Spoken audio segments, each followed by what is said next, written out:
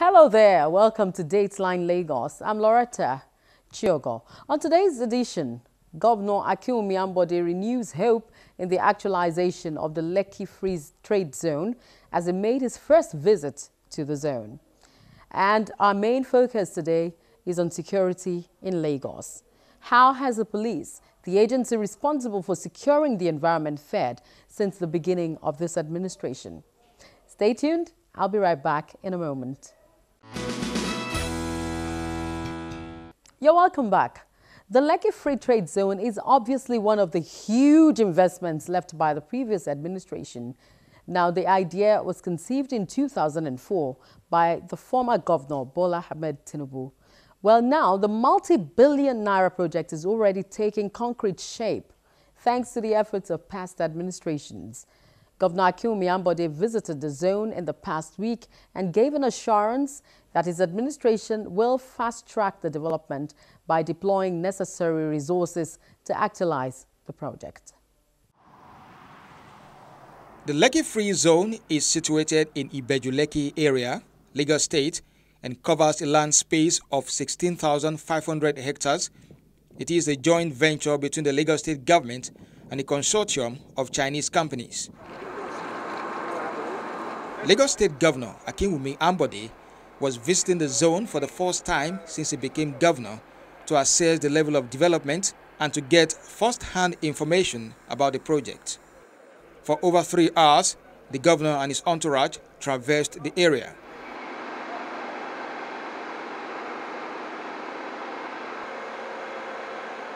In the course of his tour, Governor Ambode was presented with a visual plan of the project.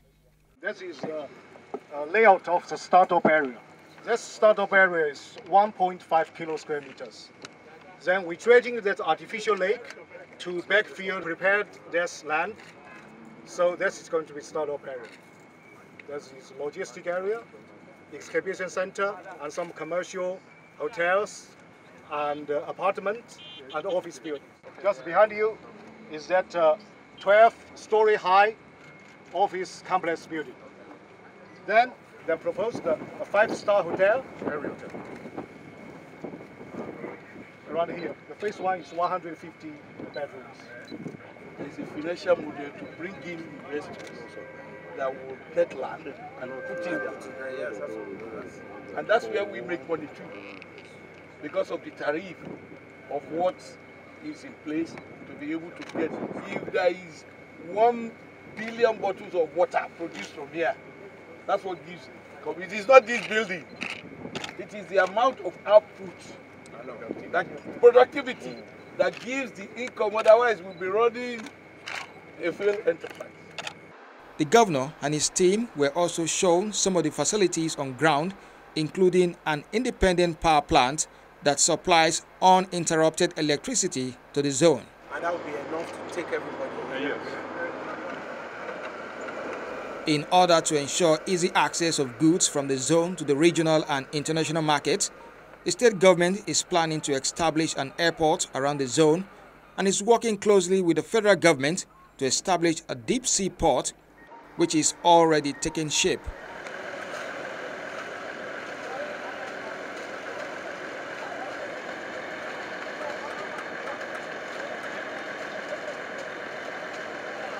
Governor Ambode also visited other multi-billion-dollar investments driven by a group of Chinese companies. The Dangote refinery is another giant project under construction. Governor Ambode was presented with the outlay of the refinery. Yes. And devegetation is going on. Now we are removing the vegetation. After the tour, Governor Ambode met with the board and management of the Lekki Free Zone Development Company, during which he was presented with progress report.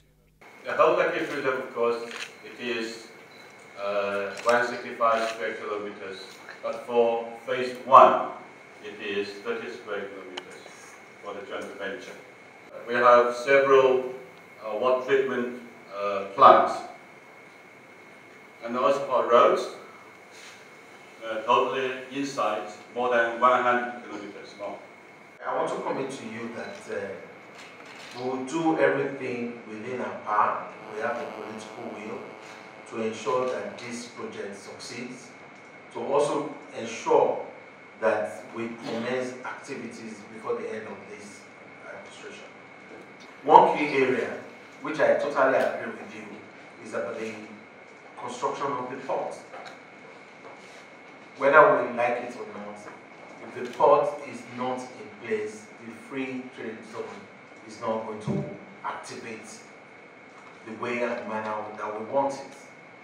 We know that there's an arrangement in place about the construction of this port. It's been there for almost like 10 years.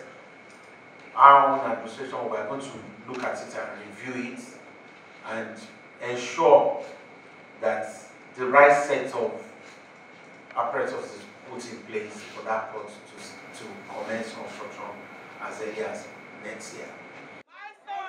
Just as he was leaving, representatives of the host communities besieged the exit door. They complained about the absence of basic amenities like electricity.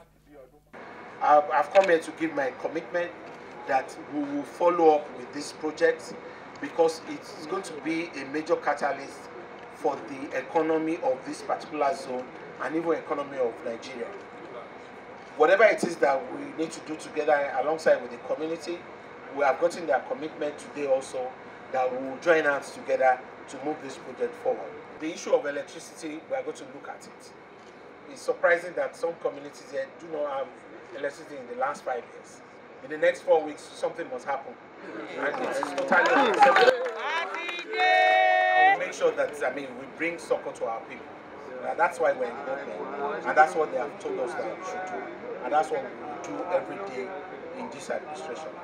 The Lekki Free Zone was established in 2004, while the development of the project commenced in 2006. It will serve as a leading industry hub in Africa and will attract both foreign and local investors. The project aims to track the industrialization strategy of the state with a new export-free zone, providing ample fiscal incentives among other unique benefits.